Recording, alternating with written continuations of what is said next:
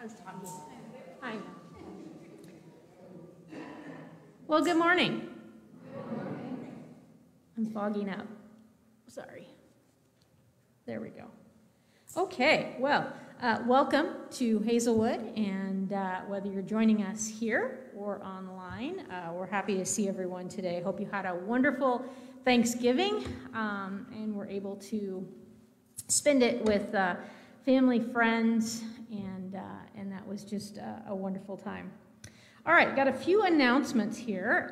We've got Winnie's calendars are going to be available in Solanke Commons for $20, so that's out there if you want to stop by and get one of those. We also want to ask for some help decorating parts of the church after worship. So if you're available and you have a decorating thumb and would like to help with that, that would be great. We're also looking for 6 to 9 volunteers to serve as reading buddies. So you'll need to be able to read. If you can't read, please don't sign up for this. Okay? But we need 6 to 9 volunteers, and the time commitment is 3:30 to 4:30 on Tuesdays and Thursdays, reading with 2 children, one at a time. Okay? So you're not reading to both of them. You're reading one at a time for about 30 minutes each. If you're willing to consider that, please see Mariana or Reverend Pamela after the service. Okay, and then Reverend Pamela will also get you some more information. The Advent devotionals are on the name tag table, so please pick that up. You each have one. Your name is on it, so don't take someone else's, just take yours. And then additions to service for the Advent include the Advent candle hymn, the Emmanuel at the sung response after the blessing of the offering. So those will be some additions. And now let's listen to our prelude.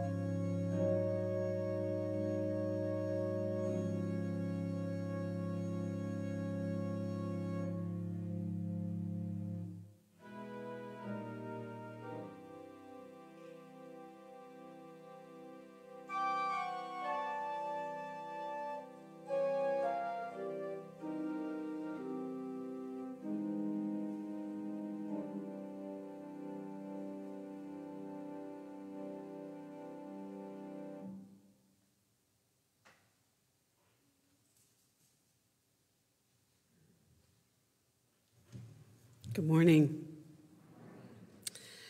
Joy to the World, a beloved Christmas classic hymn, is now over 300 years old. Isaac Watts wrote this hymn as his interpretation of Psalm 98. And we are using it this year as our Advent theme, drawing on resources from Worship Design Studios. You will hear echoes of this song throughout Advent, and then on Christmas Eve, we will sing the whole song with much, much joy. And now I invite you to breathe in through your nose and out through your mouth. And I invite you to join me in the responsive call to worship. We gather together to worship the one who is joy. And as we come together, our hearts are expanded.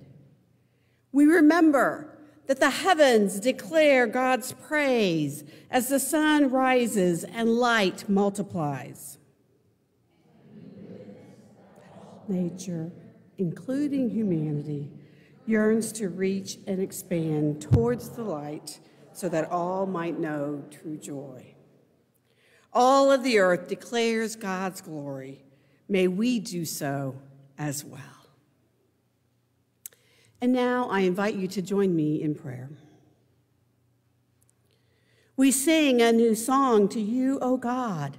We lift our hearts with gratitude. Your steadfast love and faithfulness is ever present in our lives. By the strength of your indwelling presence, we are set free through forgiveness and truth. Your steadfast love and faithfulness are ever-present gifts in our life, and it is upon you which our joyful hope is found.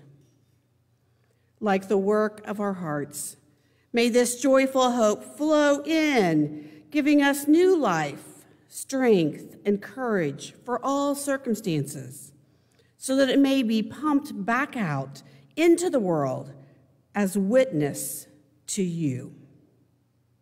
As we pause for a moment of silent prayer, may each one know that you are listening and are ever present.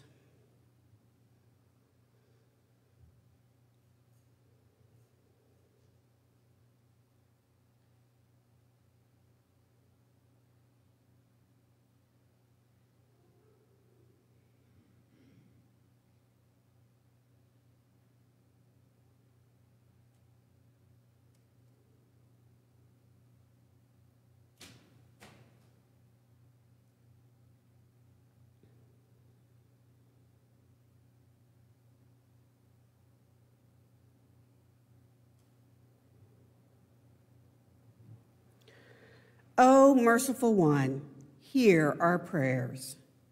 In the name of Jesus we pray. Amen.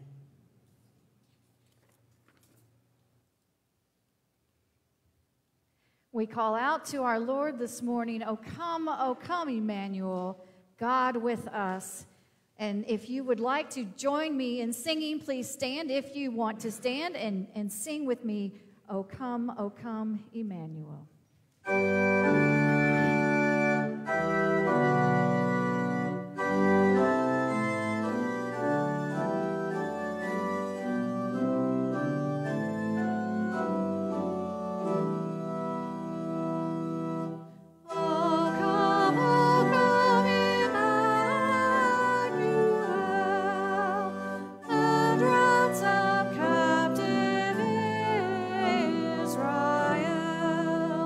That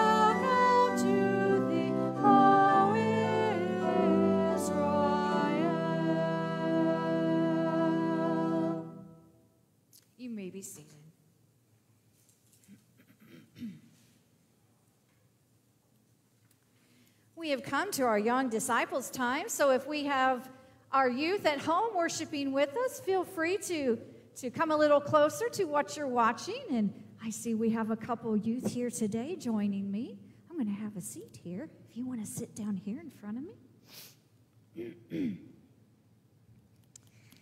So this week, we begin the special time period of the church calendar known as Advent. Can you say that? Advent. Advent begins 4 Sundays before Christmas Day, and today is the first Sunday of Advent. Now, there's a special color associated with Advent. Can you guess what it is? Purple.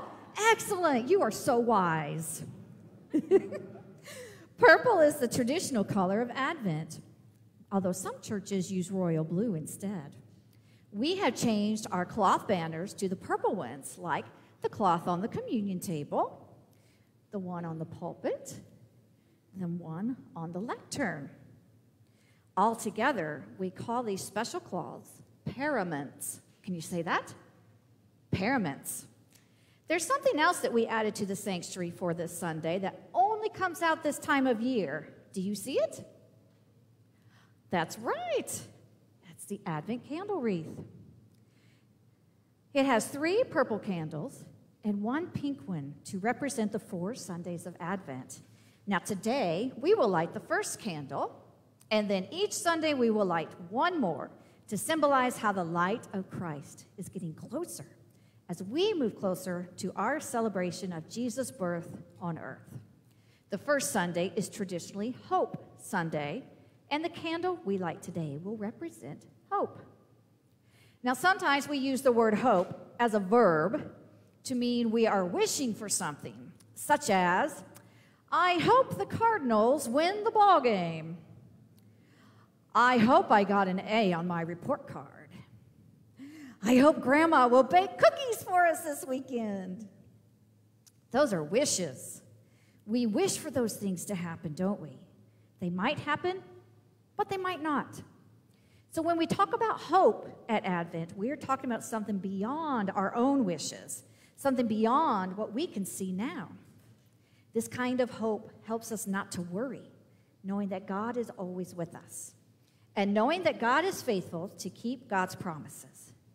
We can face the future without being afraid when we hold on to the hope that is found in God. And the birth of Jesus is a sign of that hope. Now, each week during this time, we will talk about the things we have added to the sanctuary as we continue to prepare for Christmas. And now, I'm going to invite you to join me in praying for God's help as we prepare ourselves too for Christmas. Now, this is going to be an echo prayer that includes hand motions, so you may want to keep your eyes open for this prayer and look at me. Sam, you might want to sit up, buddy. Then you may repeat what I say and do. And grown-ups, you're welcome to join in too. The words will be on the screen if you need them, okay? So I'm going to say something, you're going to repeat and do the hand motions, okay? God, help us to prepare our eyes for wonder.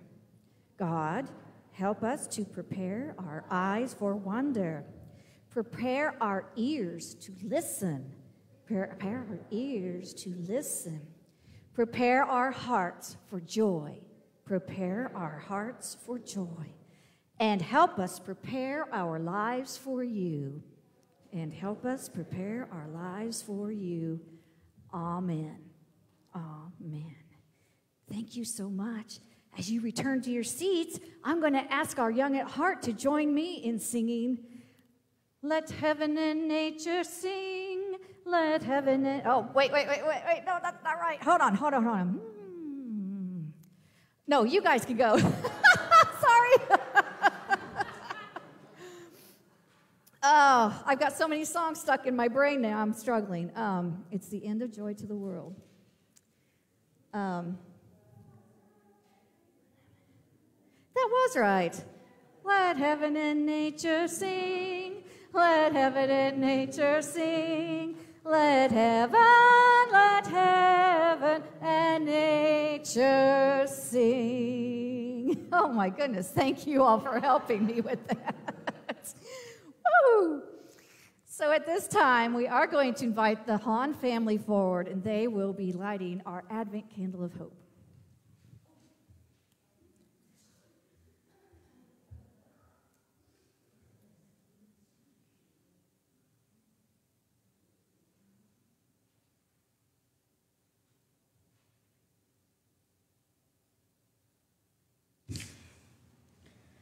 The poet Emily Dickinson wrote, "Hope is the thing with feathers that perches in the soul."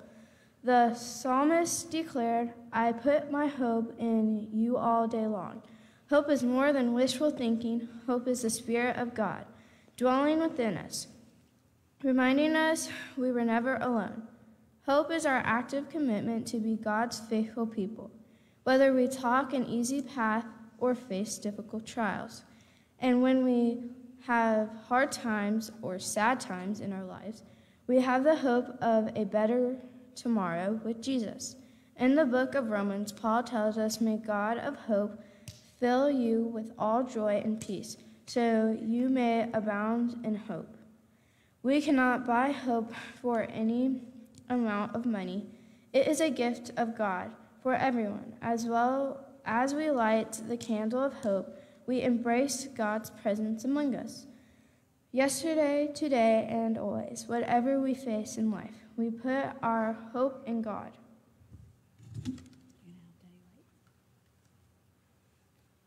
You light this candle.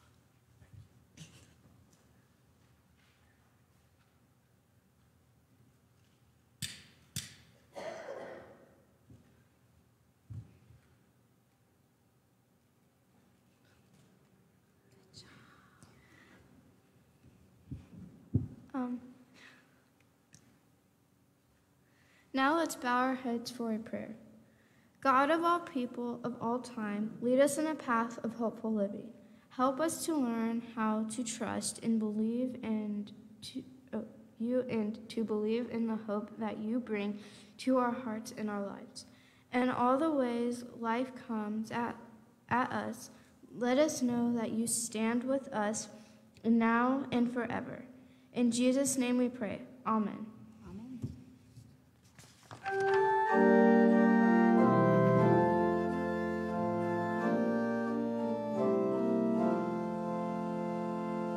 Come surely, Lord Jesus, as dawn follows night, our hearts long to greet you, as roses the light.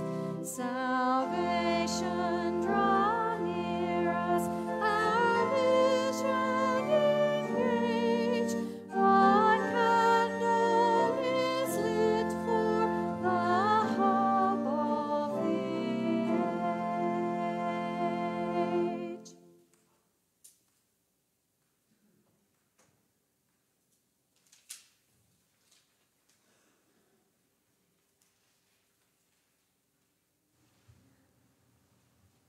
All right.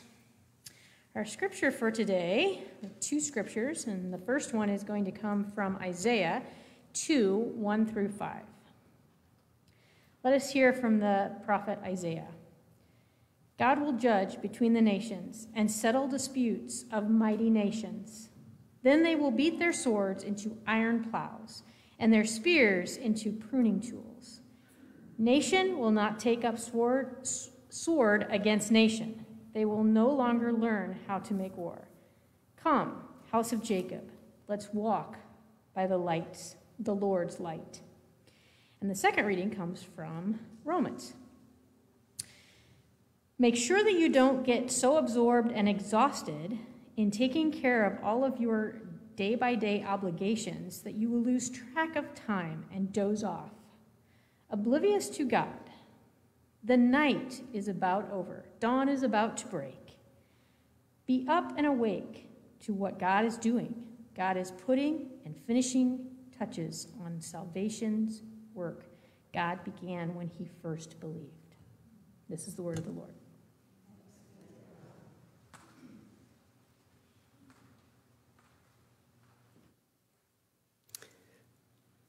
One of the lines of the song, Joy to the World, is, let every heart prepare him room.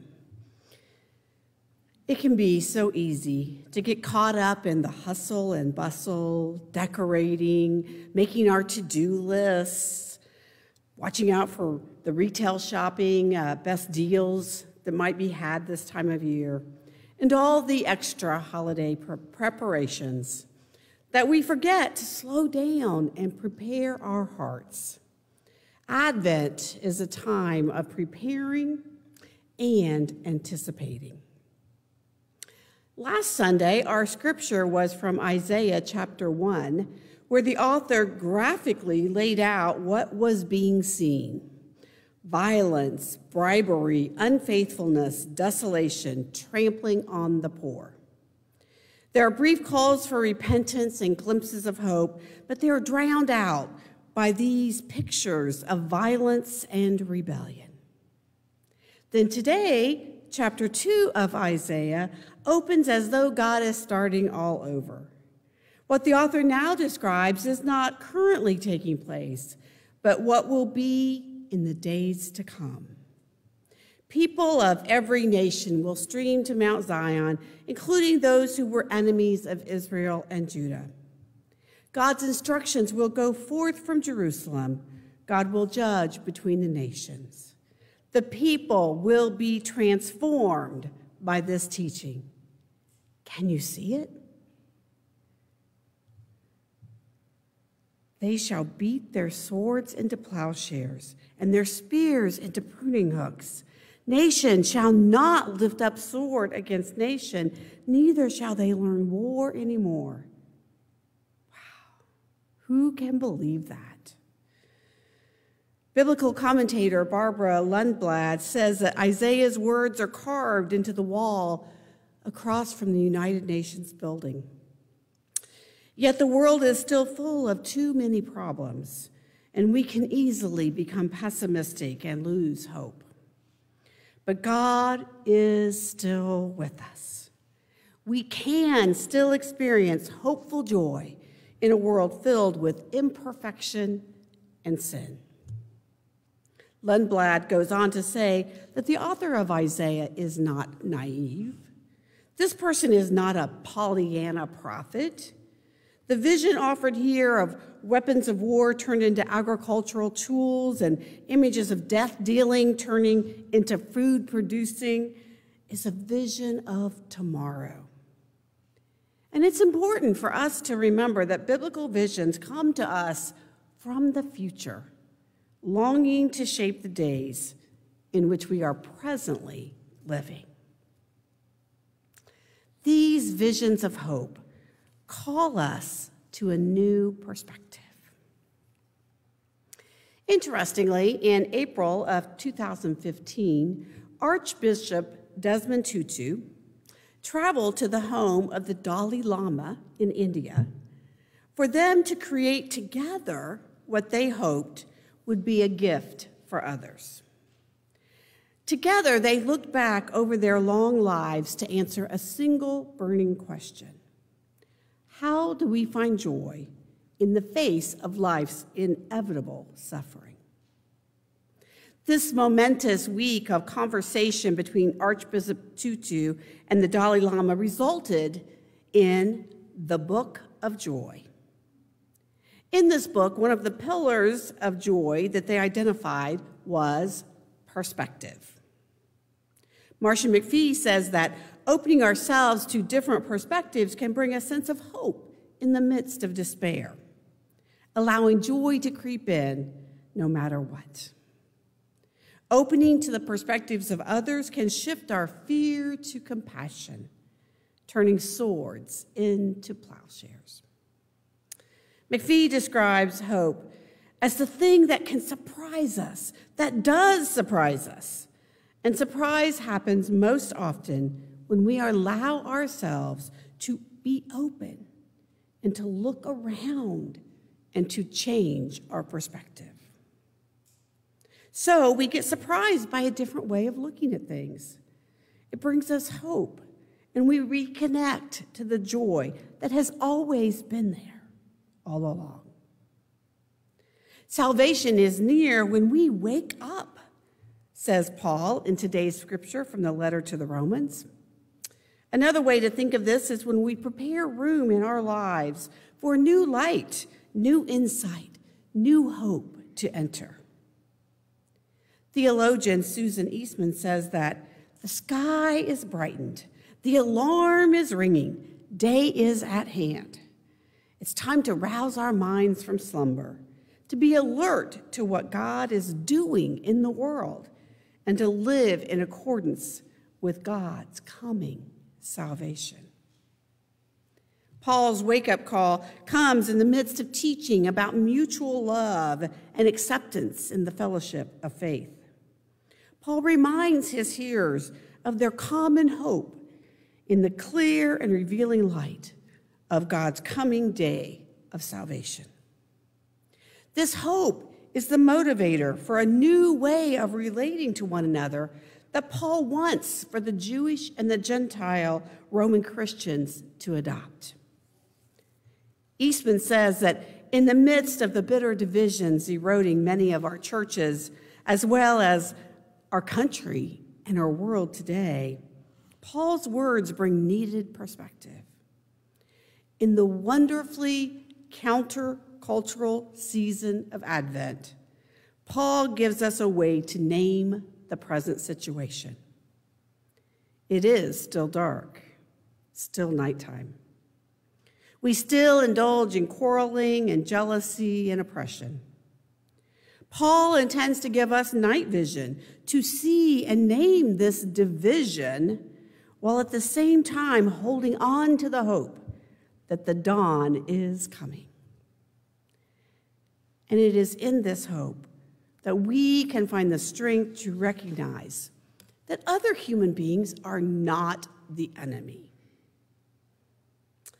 We are to work against the destructive forces of selfishness, greed, and destruction that attempts to divide, oppress, and enslave humanity through fear and hate. Let us now take a moment to consider a few questions. What or who needs to be lifted up in hope this day?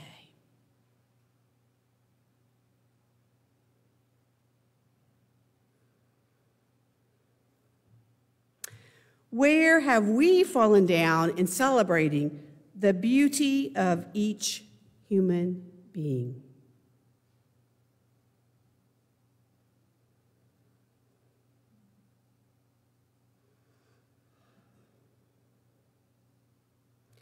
What keeps us from making room in our lives for God?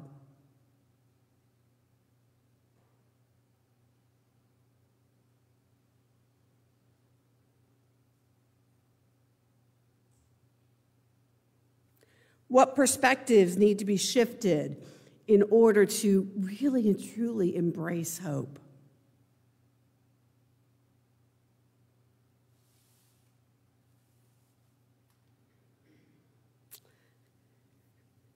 And are we contributing a voice of hope or a voice of negativity?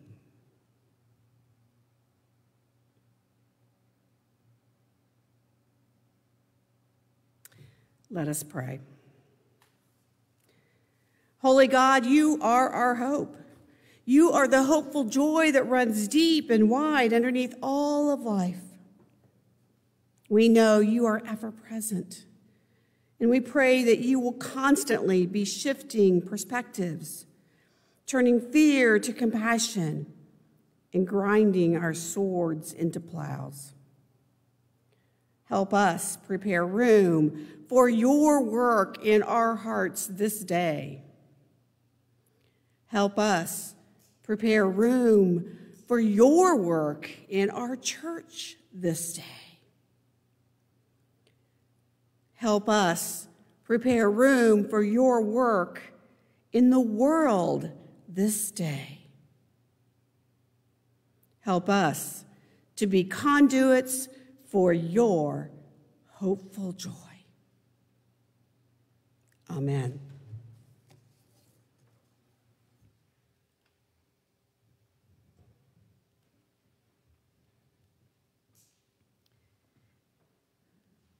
How many times have we looked out on this world that we live in and think, God, why can't you bring more joy to this world?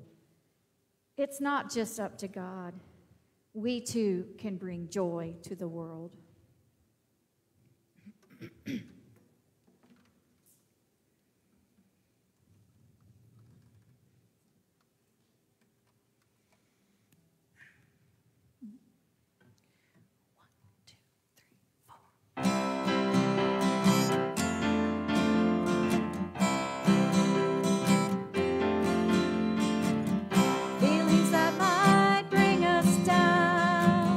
Sunlight hidden by the clouds, it may seem that there's nowhere we can turn.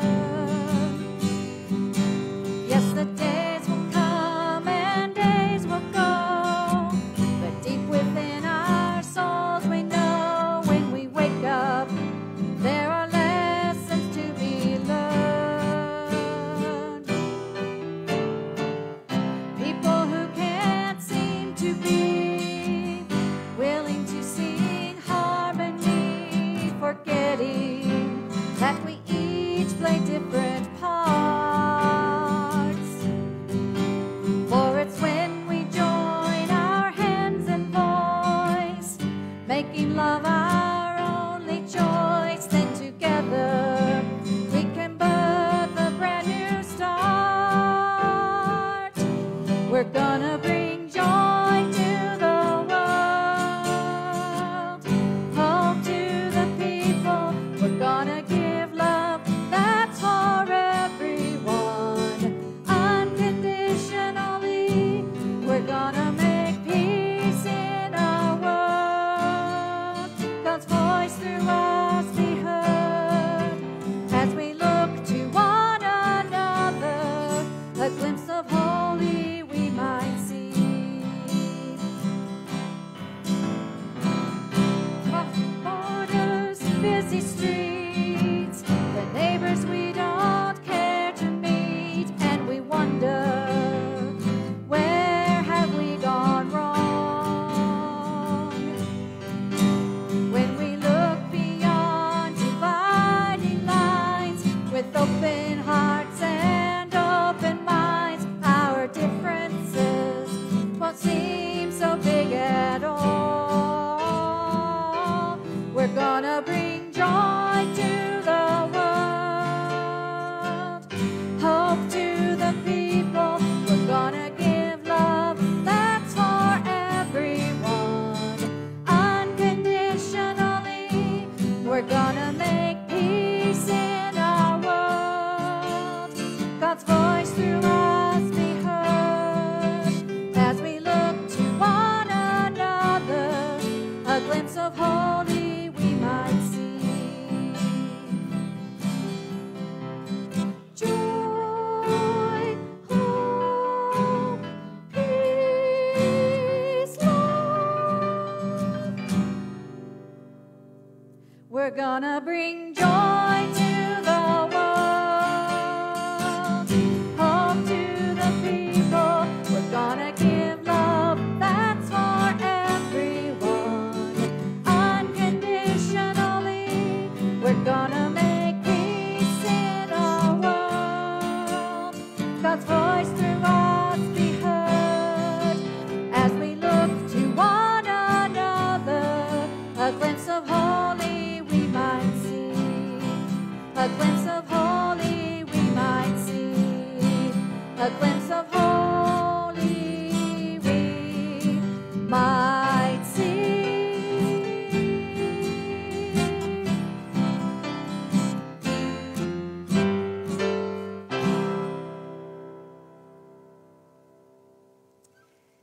Amen. And now, if you so desire, I invite you to stand and let us join our voices in preparing for communion with our communion song, Now We Come Before God's Presence. Let us sing.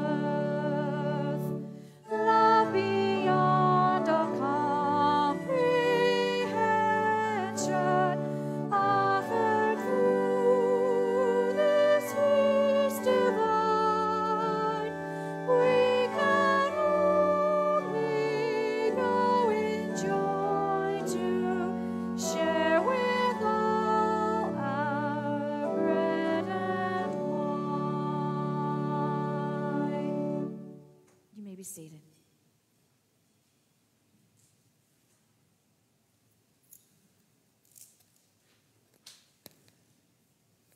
It is truly a feast divine that nourishes us in some mysterious ways. For it was on that night when Jesus knew what lay ahead, he was thinking of his disciples.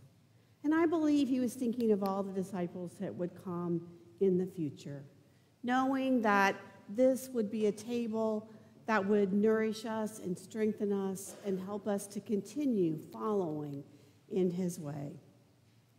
It was on that night when he gathered with them for the last meal before his death, when he took the bread, and after he had blessed it, he broke it. And he said, "This is a symbol of my body given for you. When you eat of it, remember me." And in like manner, after the meal, he took the common cup.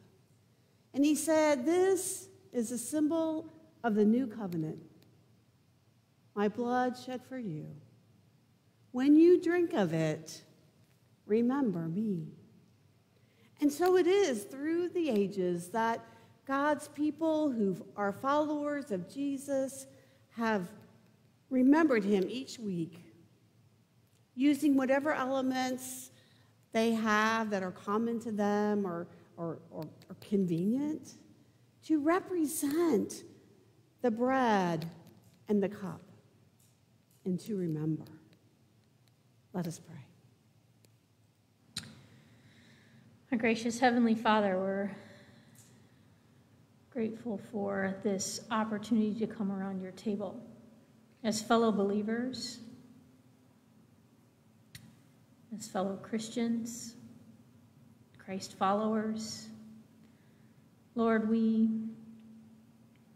do remember the sacrifice that you made for us. But that's not the end of the story. The end of the story is that you rose again and you've given us hope so that we might celebrate and that we might go out and proclaim your great love for us, and that we will live in heaven with you forever if we believe. Lord, we thank you for this Lord's Day and this opportunity to worship you collectively. And as we think about going out and as we pray the words that you taught us, our Father, who art in heaven, hallowed be thy name. Thy kingdom come, thy will be done, on earth as it is in heaven. Give us this day our daily bread, and forgive us our sins, as we forgive those who sin against us. Lead us not into temptation, but deliver us from evil. For thine is the kingdom, and the power, and the glory forever. Amen.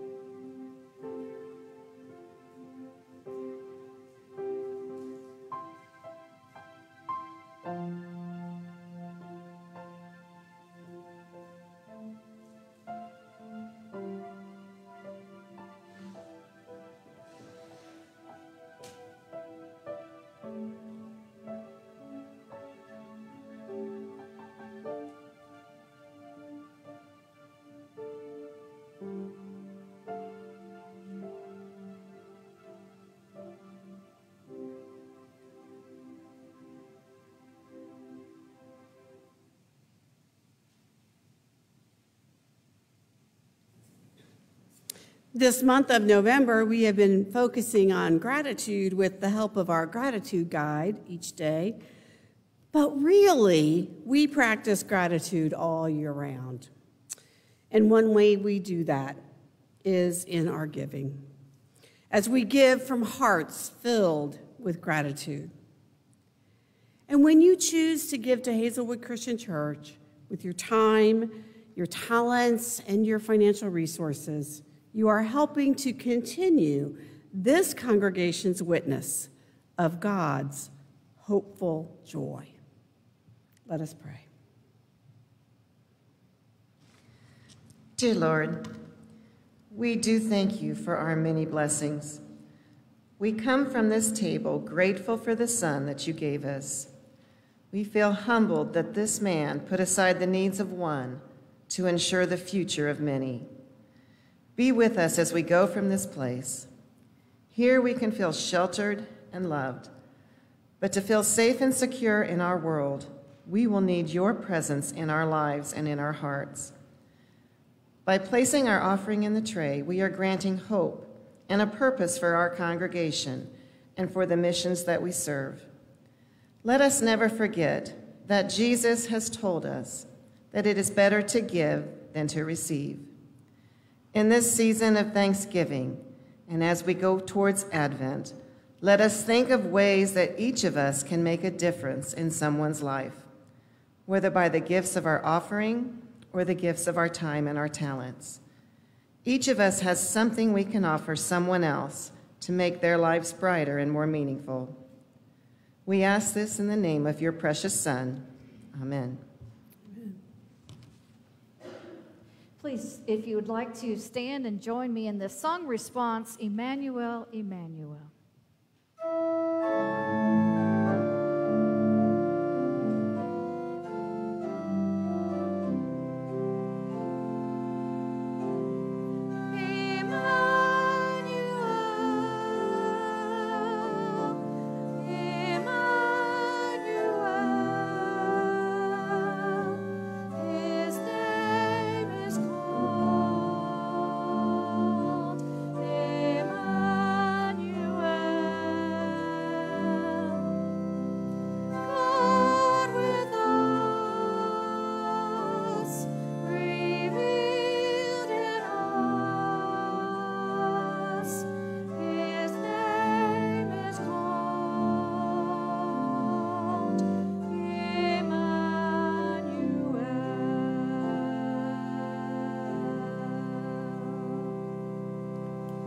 Let us go from here, proclaiming, joyful, joyful, we adore thee.